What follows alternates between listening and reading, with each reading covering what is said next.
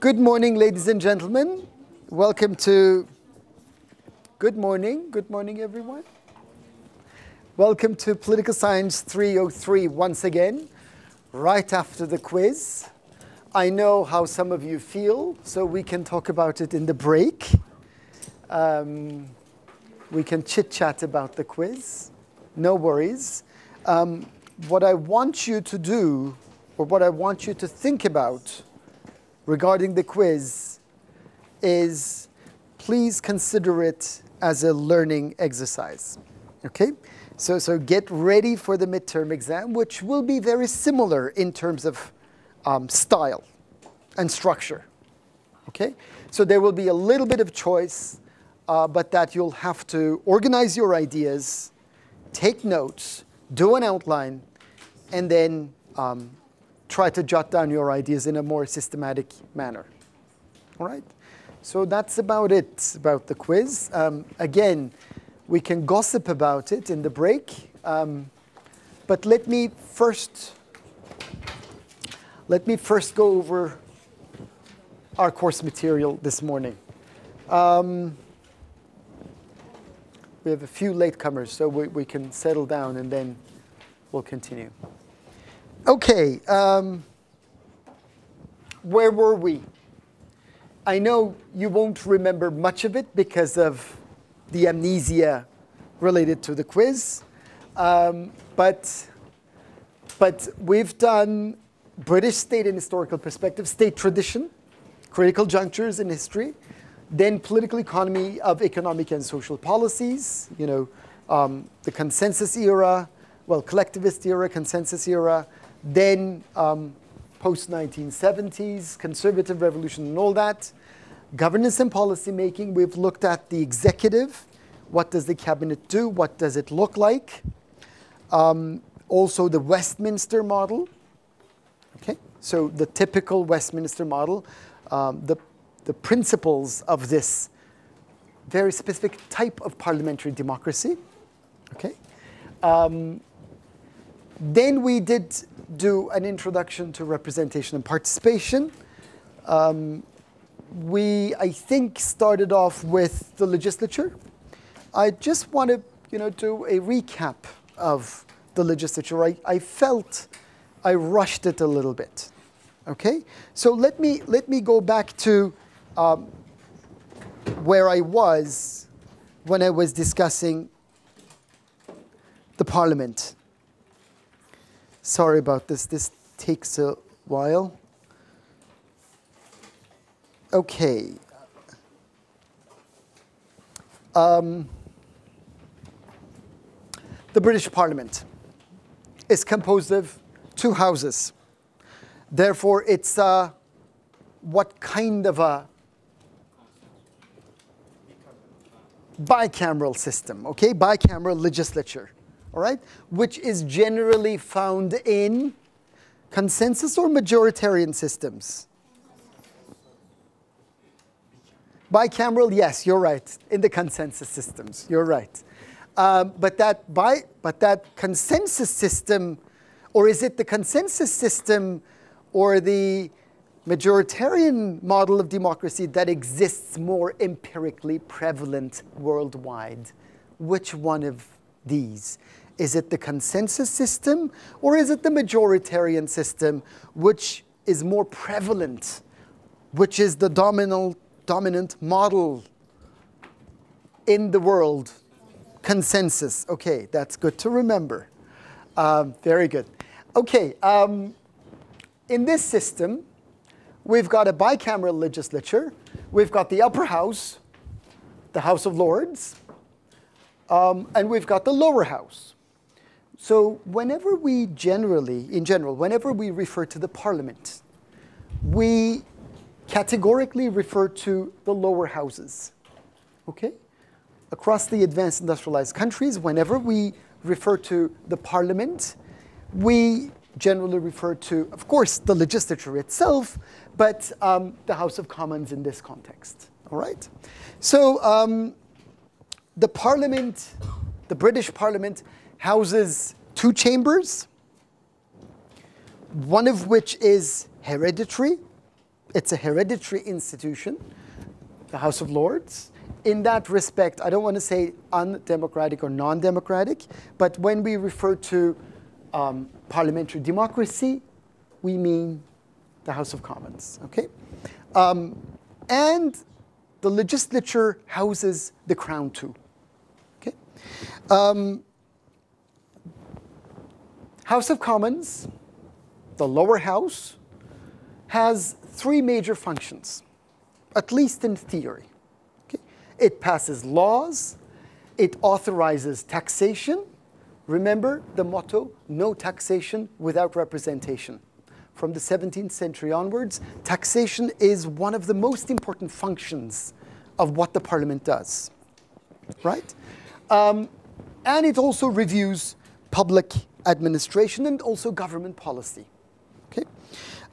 The real functions, however, in time have been changing in the sense that its legislative function is being overshadowed with the executives, with the cabinets overpowering the legislature.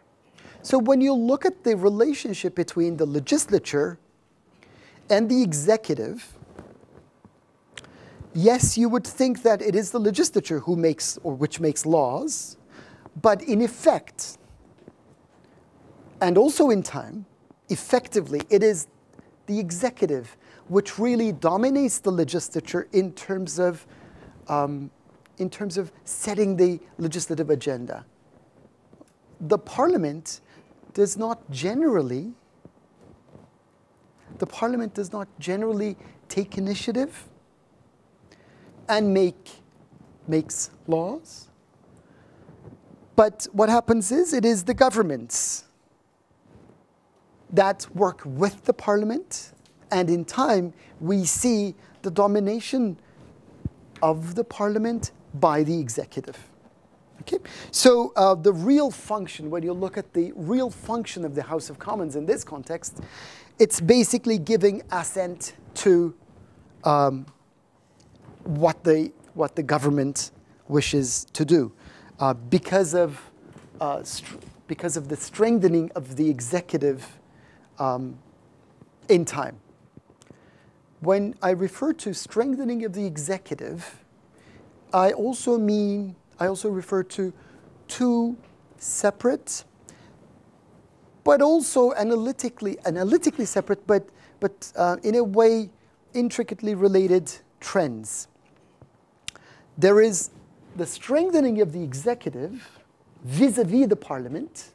So that's one level of executives getting stronger and stronger.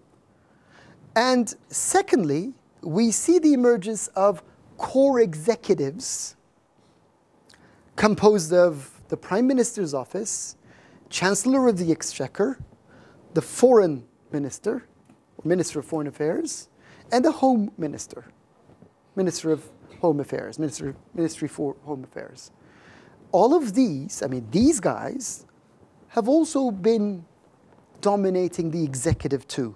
They've also been dominating the cabinet too. So there is some kind of a dual process of strengthening of the executive. Once again, the executive is increasingly dominating the legislature, so the balance of power shifts increasingly in favor of the executive. And secondly, the balance of power within the cabinet, it gravitates towards the Prime Minister and a few ministers and their private advisors. Okay? So, and this also means that given the fact that in the majority of governments, an overwhelming majority of governments, we do not see coalitions. We see Labour Party or Conservative Party alternating since 1945, except for the last, except for 2010 elections, or the parliament that was formed after 2010 election. We see a single party composing or comprising of the executive, and therefore ruling in a way or reigning over the parliament. Think of it like this. If a party gets, think of this as the legislature, if a party gets a vote of confidence, here is the cabinet. If the cabinet, which are basically, I mean, its members of which are composed of party members here, and the leader of the party is the prime minister, they get 52% of the votes, or 52% of the seats, I'm sorry, in the parliament. So the vote of confidence is guaranteed. And whatever they put on the agenda, we know in advance, unless there are backbenchers, which I shall be talking about later, unless we have backbenchers who dissent from the cabinet, then the bill will become law. Is that clear? Right? Because the party who forms the executive, who forms the cabinet, will automatically gain the votes, 50% plus one of the votes.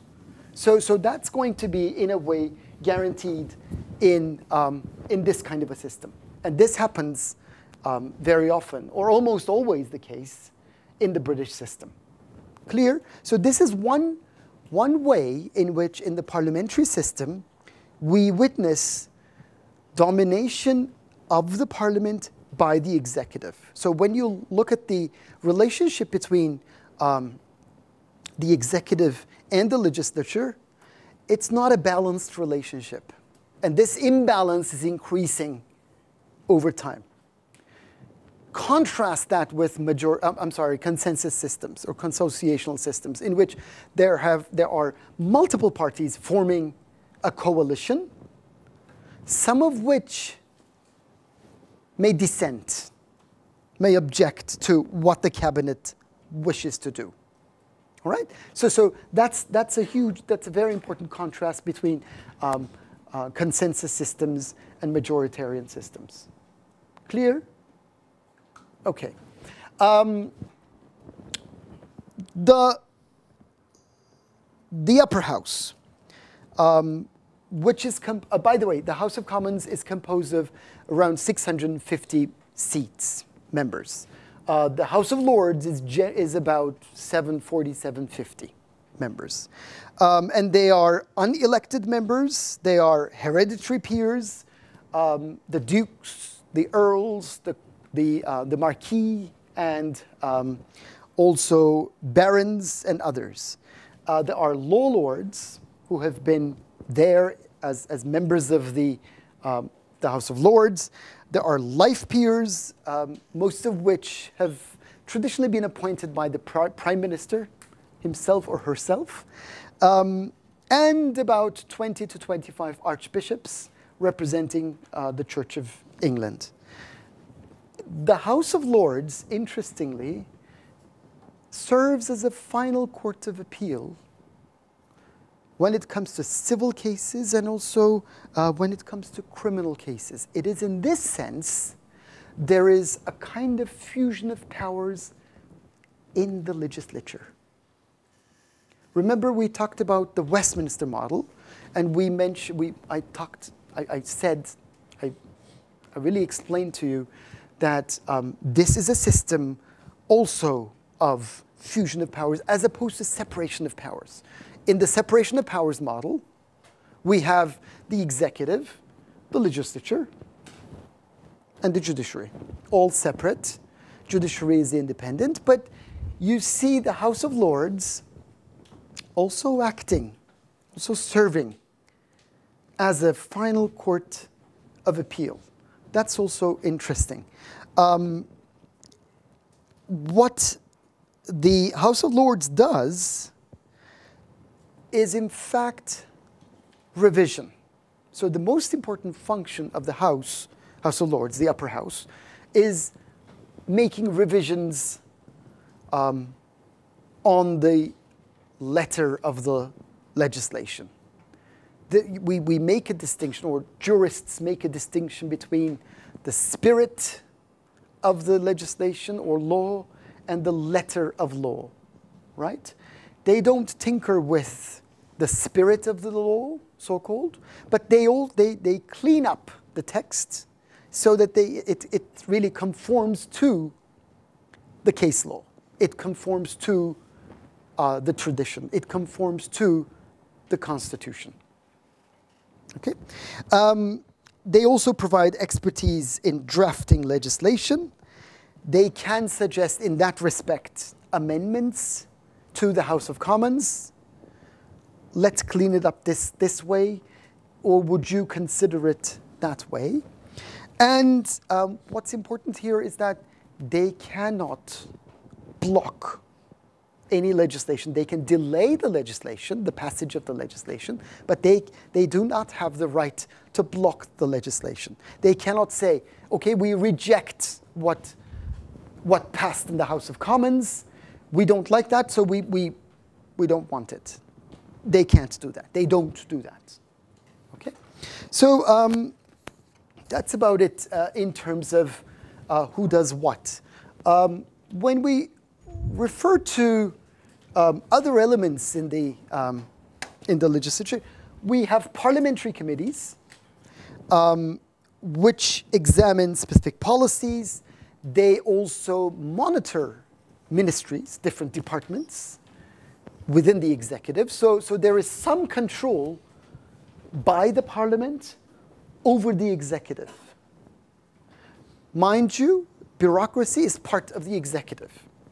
Okay, so in that respect, the legislature has certain functions. They're allowed, has a set of privileges in order to, by or through monitoring, overseeing what the executive arm of the cabinet does. They can hold hearings, they can take testimony, they can question civil servants.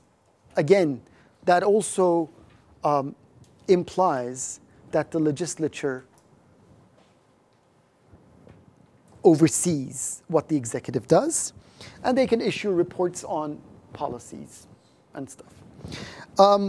There is also the institution of backbench dissent. Backbenchers, when you look at the British Parliament, you see there are benches, okay? Here is the speaker's desk, or his microphone, and there are backbenchers. Generally are those members of Parliament who sit on the upper benches, who do not constitute the rank and file, the higher ranking officials in the party. So members of the governing party, which do not hold offices, and they're also members of the opposition. So especially rank and file members of the political party in opposition. This dissent, when you look at the backbenchers, they've generally been deferential, respectful. But in time, this has been changing.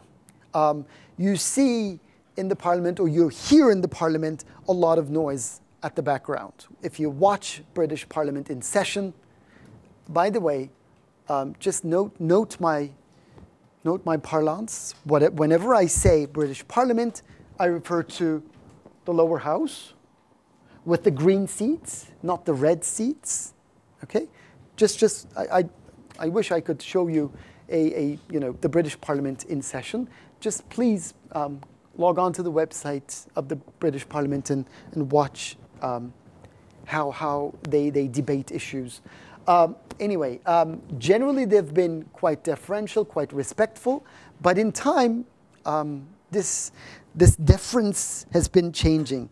1993, I remember, on an issue about the EU, backbenchers revolted against the major government. Major was the Prime Minister, of the Conservative Party that was in power by then, backbenchers voted against their own prime minister. They really weakened the Conservative Party in time. And then we see Tony Blair coming to power. In 2003, I also remember instances of when Blair was the prime minister, there were backbenchers. About, I think, 1/3 of the MPs, Labour MPs, defected and voted against use of military force in Iraq. So it was such a divisive issue that there was so much backbench dissent. Even the members of the governing party voted against their own government bill, voted against government's policy. So we do not see a categoric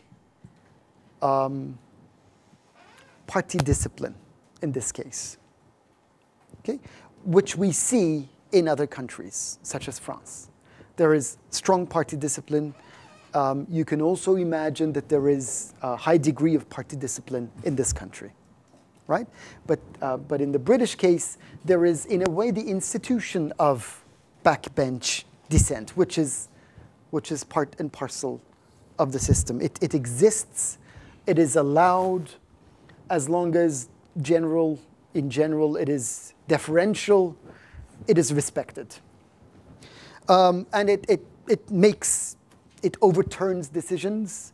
I mean, there have been incidents that dissent really got, or dissenters really got what they wanted. Okay, they can veto what their prime minister proposed in the parliament. Then comes the party system and the political parties. So we've completed our discussion on the legislature. This is what the legislature looks like, bicameral system. And now what about the parties? So this is going to be the order of which we shall be discussing other cases. So we first, in representation participation, we will look at the parliament under representation and participation. Then we'll talk about the party system and the political parties. The British system has traditionally been known as, in terms of a party system, a two-party system. When we look at the party systems in comparative terms, we can talk about two-party systems. We can talk about dominant party systems. We can talk about multi-party systems. In two-party systems, obviously, we talk about two main parties, which attract a lot of attention in elections. They get generally more than 30% each, generally. And these two parties generally make up most of the seats in the parliament. In a predominant or a dominant party system in advanced industrialized countries, we see a party emerging to have won more than 50% of the seats, and there may be other parties in the system. In a multi-party system, we have many parties. There is almost always alternation, so no one really holds power all the time, and the seats are divided, and therefore power, legislative power, is divided, is dispersed. The British system, the British party system, has always been known traditionally as a two-party system. This is what we know about Britain in general, but things have been changing. Okay? Although the system is generally or traditionally referred to as a two-party system, there have been some changes.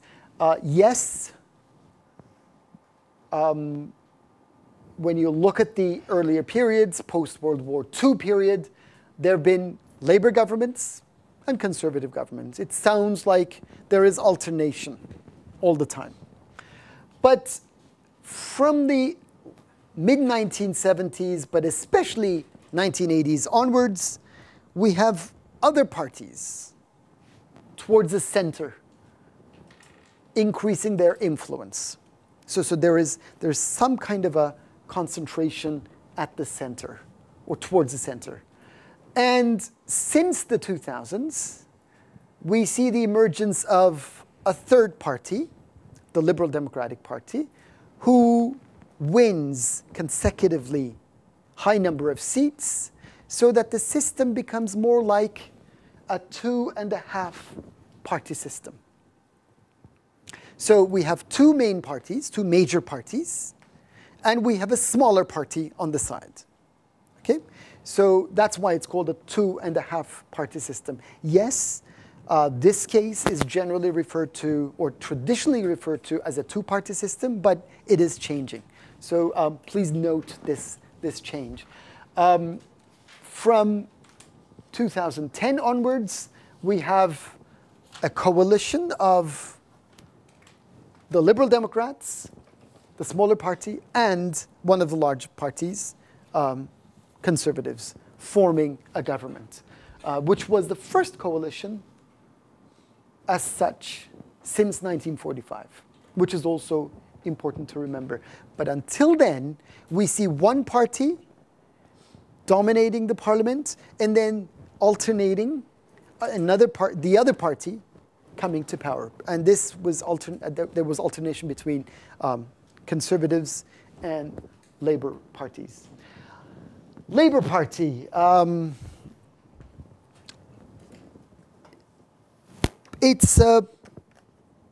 It was founded by unions and socialists. When you look at the basis of political power, its traditional basis of political power, mostly manual workers. When you look at the post-World War II era, in general, you would be 3 times likely to vote Labour had you been a worker, had you been part of the working class. And 2/3 of the working class was traditionally voting Labour for decades. 1970s, about mid-1970s, there has been some disillusionment with the party. And then some disillusionment, I meant some kind of disillusionment with the social democratic ideology, with the welfare state. After which we see alternation from Labour to Conservatives, the Conservative Revolution in 1979.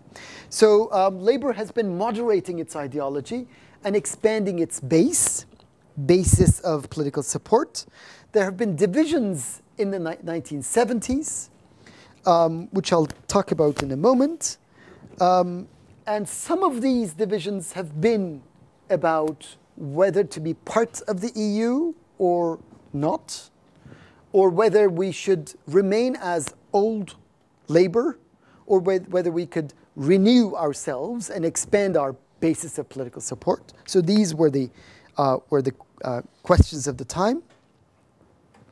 But there has been agreement, some kind of cohesion since the 1980s. The party emerged as a left-of-center, moderate left-of-center, but still a center party, or you know, a party that really sits at the center of the political spectrum. From the 1990s onwards, Blair modernized the party. It revamped the party. It modernized its appeal beyond its traditional core values, and the party emerged as as New Labour. So there is some kind of a reinvention or revamping of the party under Blair. So it was a process of, in a way, rebranding the party. 1990s, or late 1990s. Ed Miliband, 2010 onwards, one of the Miliband brothers, Miliband wanted to reorient the party towards its more traditional focus. Let's go back to our origins. Let's rebrand our party again, or go back to our old brand of old Labour. Okay, so there is some kind of a pendulum swinging back and forth between New Labour, but also coming back to traditional old Labour Party. The second party that I'd like to talk about in Britain is the Conservative Party, obviously. It dates back to the 18th century, one of the longest surviving parties in Europe, in advanced industrialized countries. Its pragmatic approach, its flexibility really explains its strength and its also durability in time. It built the roots of the modern welfare state in the 19th century, late 19th century.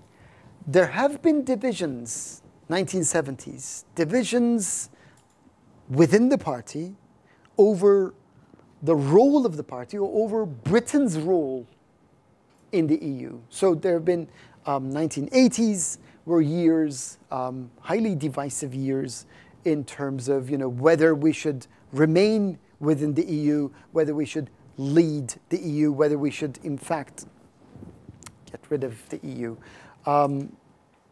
So Britain had an ambivalent position under Margaret Thatcher especially.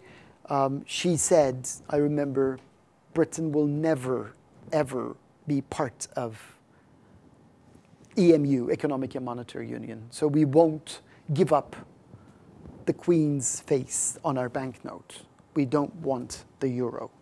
So we want to retain our old conservative values, our own national identity, and all that.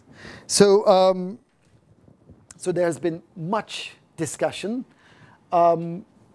Cameron, when he became the party's chief, tried to moderate the party, tried to expand its basis of political support, revamp the party to include not only its traditional core, but also new parts or other parts of the electorate. Yes, its values have also been changing. Security is very important in the eyes of Cameron and others, but at the same time, poverty became an issue, okay, which you would think that it would be part and parcel of a traditional Labour stronghold agenda. And also climate change, surprisingly. Cameron has also been advocating policies mitigating climate change. So these are, as you can see, these are policies in which the Conservative Party, the traditional Conservative Party, is changing. It wishes to expand its basis of political support. It wishes to target a group at the center of the political spectrum. Okay? With the changing societies, changing political parties. So there has been a groping towards the center in both political parties. Then comes the Liberal Democrats, which have been challenging Labour and Conservative governments through the 1970s. Liberals and Social Democrats came together. Liberals had been there since the 1970s. It was the only contender.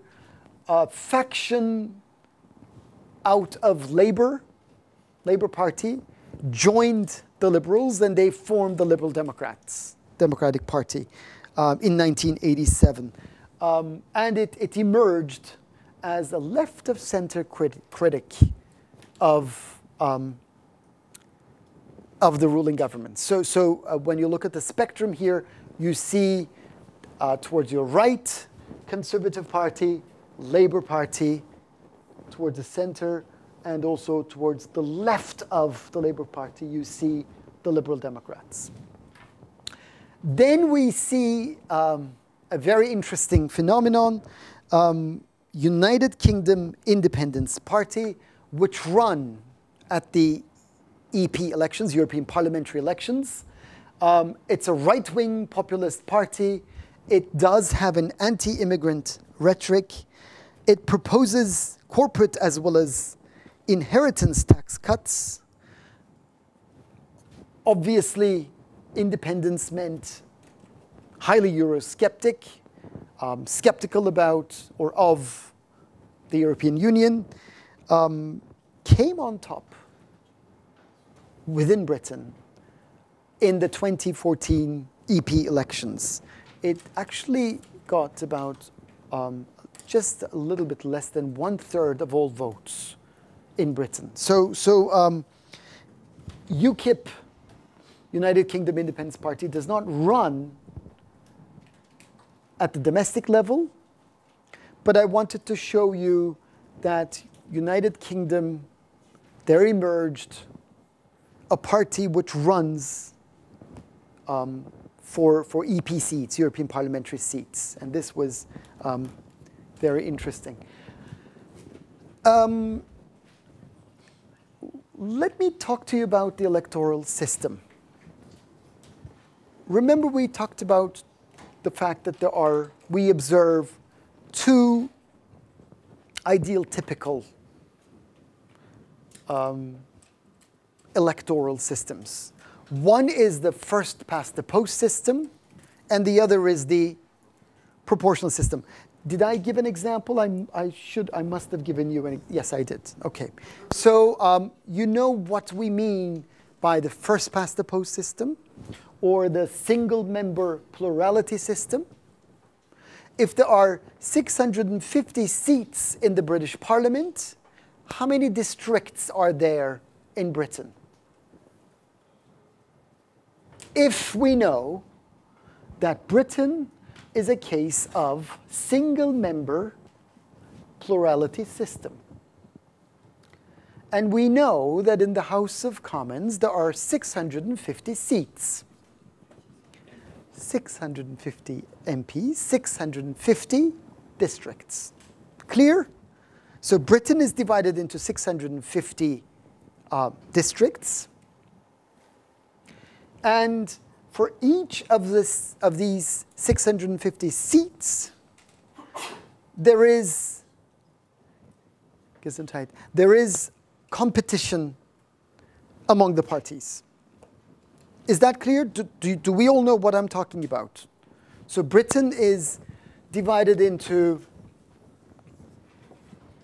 650 districts, and for one of these districts,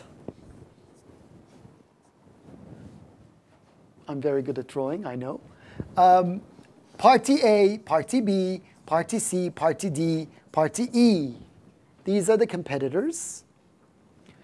Or MP, or prospective MP, party, or candidate. Candidate A, candidate B, candidate C of Party A, candidate of Party B, candidate of Party C. And what happens here is that, let's say that we have and what have you. So who wins here? Well, candidate C, or candidate of Party C. So this guy goes to the parliament, or this lady goes to the parliament. Okay, so that's why it's called the first past the post system, or single member plurality system, or winner takes all system. Winner took all. One of the 650 districts goes to the parliament directly. What this system does is that these systems, in general, amass power to the large parties, and they generally reduce the influence of small parties. How? What do you think? How? Why? Why would a system as such amass more power, give more power, or give more influence to the large parties, and it becomes very difficult for smaller or candidates of smaller parties to win in the elections? System, as you said, winner takes all, and the winner parties take district, for example, and the other minorities cannot represent themselves. Mm-hmm. That's why the major parties strengthen, Mm-hmm. become powerful, Mm-hmm. others weaken. Mm-hmm. Anything you'd like to add?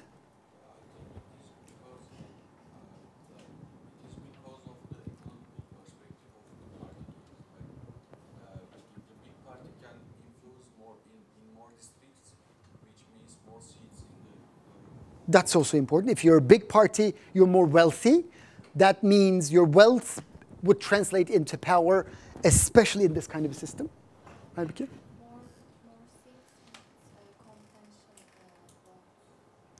More seats mean?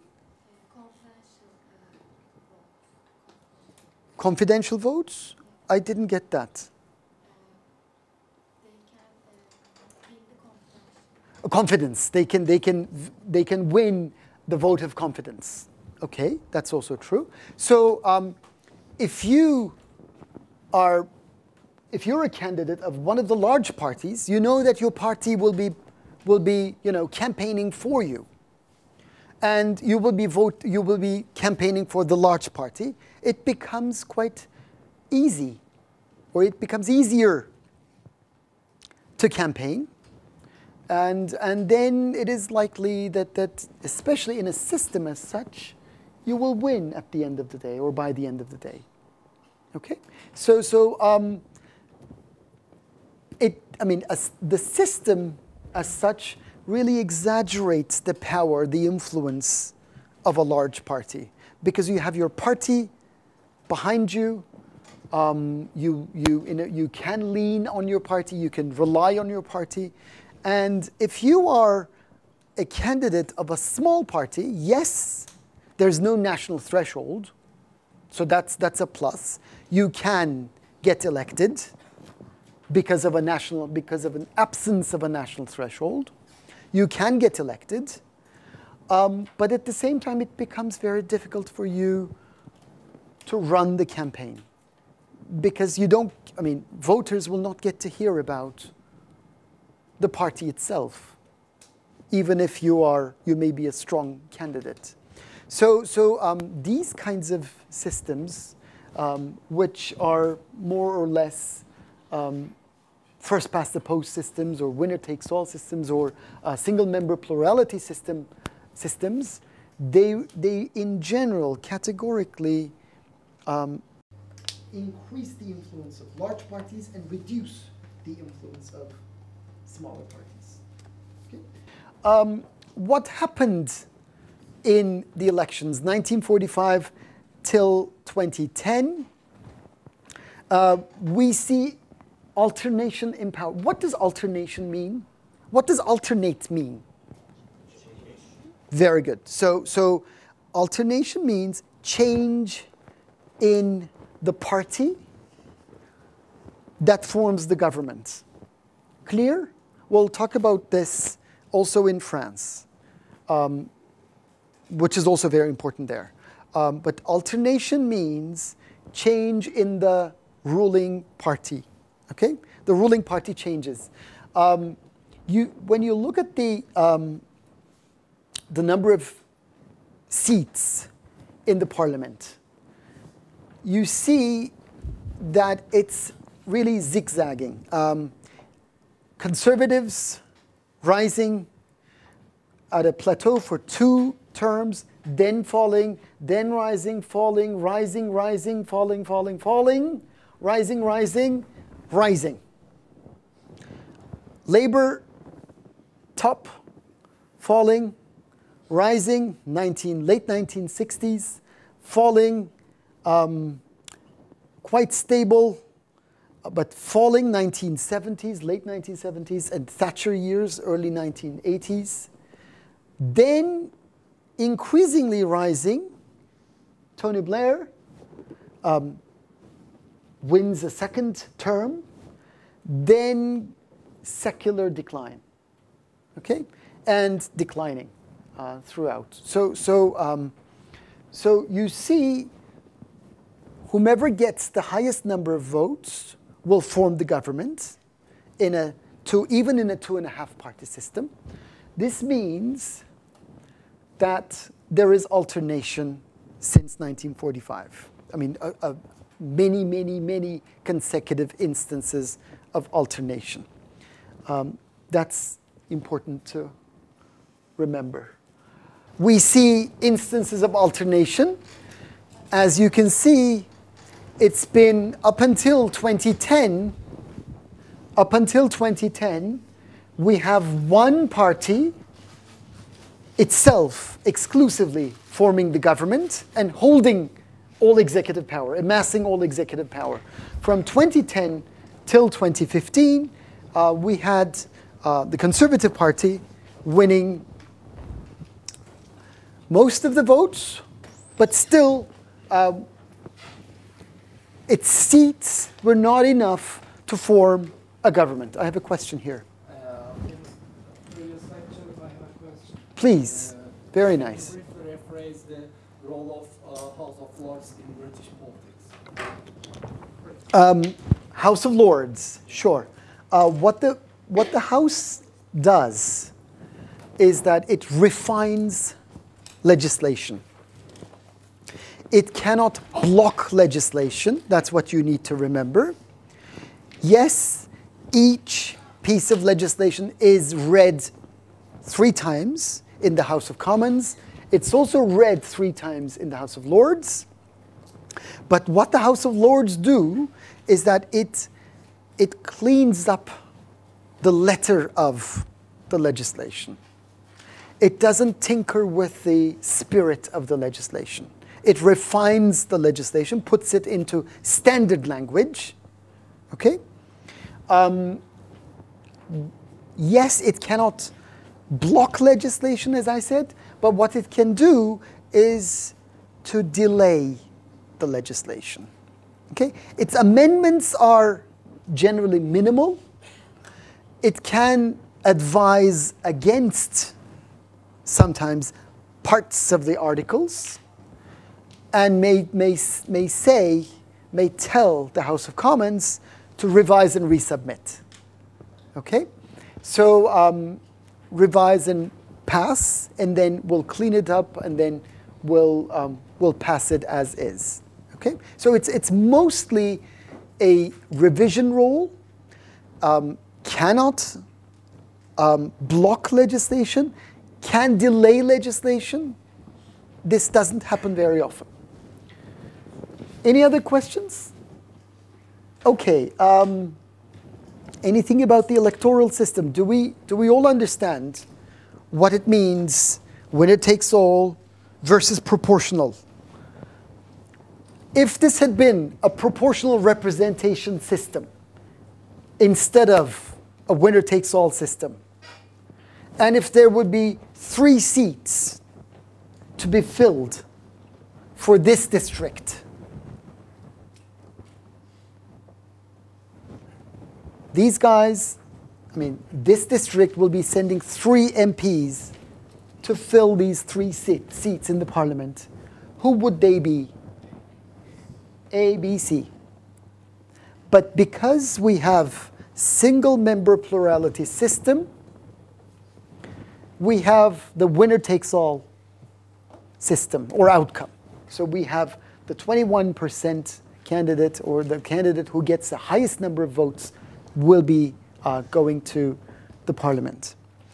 Okay, electoral outcomes. May 2010 elections, which was a shock to the system. It resulted in what's called a hung parliament. The Conservative Party obtained 306 seats, but it wasn't enough to form the government, because 650 divided by 2, 325 plus 1 for absolute majority to win confidence. 326 seats are needed, falls short of 326 seats, simple majority that is. We've got Labour almost 260 seats, and Lib Dems 57 seats. Interestingly, we had the rightmost and the leftmost in the political spectrum of parties forming a coalition, which makes up or made up 363 seats, which passed the threshold of 326. So the leftmost and the rightmost in the political spectrum of these two parties, I mean big parties, formed the coalition. The most recent election in 2015, Conservatives had 330 seats under Cameron, Labour 230 something. Scottish National Party emerges as more than 50 seats, almost 60 seats. Liberal Democrats plunged to 8 seats. So 326 seats needed for majority, 330 seats obtained by the Conservatives. Therefore, Cameron formed the government. He had promised a referendum,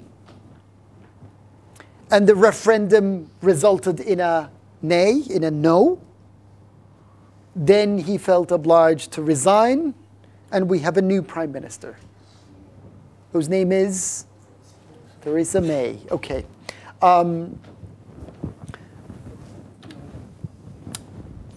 Okay, you want the numbers, sure. Conservatives, 330 seats. Labour, 232 seats. Scottish National Party, 56. It's a regional, national party. Liberal Democrats, 8 seats.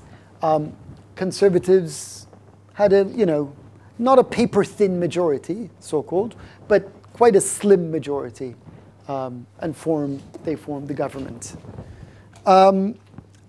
Then comes political culture, massive economic dislocations, oil-induced shock 1972-73, 78-79. So many economic changes, political strife. Governments could not last. They couldn't deliver. They couldn't cater to the needs. Social dislocations, unemployment skyrocketing. 1979, Margaret Thatcher wins the votes, and she becomes the prime minister, first lady prime minister in British history, which is sometimes referred to, her doings, her ideology, her policies can be summed up as the conservative revolution that starts in Britain, then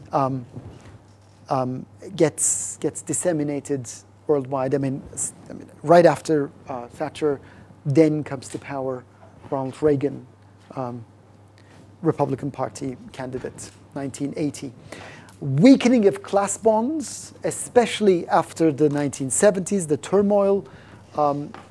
Everyone was protesting against both governments, alternating governments of the time.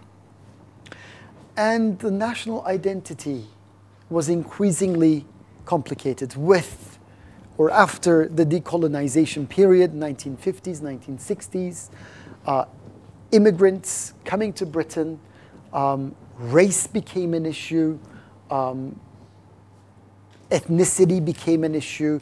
The British have always seen themselves as multicultural society, but the identity of Britishness have been increasingly questioned since then, 1980s, 1990s. Protest movements include anti-GMO, anti-globalization, high fuel prices of the 1990s, and especially early 2000s, war in Iraq. This was a massive, massive movement.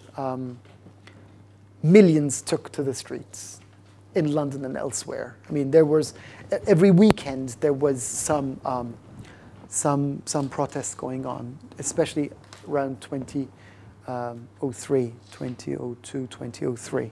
So many, many, many movements have been emphasizing issues, have been taking up to the streets. Protests have been increasingly visible. Anti-terror movements also came to the fore, and all of these meant that we have an increasing level of political mobilization, political protests, taking up to the streets, increasing. So we have not like the 60s and the 70s, but a more sensitive society or sensitive social groups really protesting and also really, voicing their dissent over especially government policy. War in Iraq, GMOs, globalization. So all of these were very important issues of the 1990s and 2000s. The most recent referendum was also very interesting. Brexit before and after the vote. So for the in-class assignment, ladies and gentlemen, I'd like you to see a TED Talk, which will be announced soon. And next week you will be writing the in-class assignment. Let me briefly summarize how we do the in-class assignments. We will give you 3 in-class assignments in total. You have the option of taking 2 of these. In fact, you cannot write 3 of them. Okay, so you'll be writing 2 of these. That's the nice thing. That's an upside of the in-class assignments. But there's a downside to it too. If you don't take the first one, but fall sick and cannot write the second, you will have missed the opportunity of a makeup because we do not give, there's no possibility of makeups for the in-class assignments. Okay, so if I were you, I would, I would try to make sure that I take that 5% credit into my pocket. So how we do it, we generally ask you to watch a documentary or a TED Talk or read something about contemporary politics. And then we'll ask you a discussion question in class, and you'll be writing your ideas, your insights, on what you've learned, what makes you think, or what really those things made you think, and discuss those in about 3 to 4 paragraphs. Okay, so one side of an A4 paper, and in terms of your prep, you can bring in an A4 sheet. You can take notes on it. You cannot plagiarize. You cannot copy from your friends. If I were you, I would take notes from the material that we'd like you to follow, and then also blend in your lecture notes, and think about, how can this guy ask a question about, or what kind of a question there will be for this assignment. So we'll do the assignment sometime next week. I'll announce it through AIRS, through STARS. Normally I give about 24 hours for prep. I mean, it'll depend on the mood of the class and also on my pace this time. Okay, going back to our stuff. Current challenges. I'll cover one major challenge here in the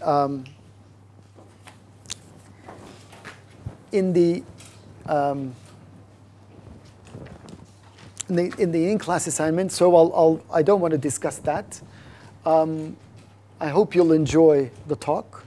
But Northern Ireland had always been a problem. 1920s, partitioning of the island of Ireland. We see or we witness Protestants and Catholics, or Catholic Republicans, Republicans who wish to retain the crown, and Protestants wish to secede. There's a clash among these societies, these groups. Irish Republican Army gets formed, and it engages in activity against the British government, Gesundheit. It began disarming in 2001 under Blair government, and in time, strengthening of radical parties in Northern Ireland, especially in 2001, we see an incident. But in 2007, there was a power sharing agreement between the UK government, the British government, and the Northern Ireland Parliament. So, so there is some devolution of power away from the central government towards Northern Ireland in particular.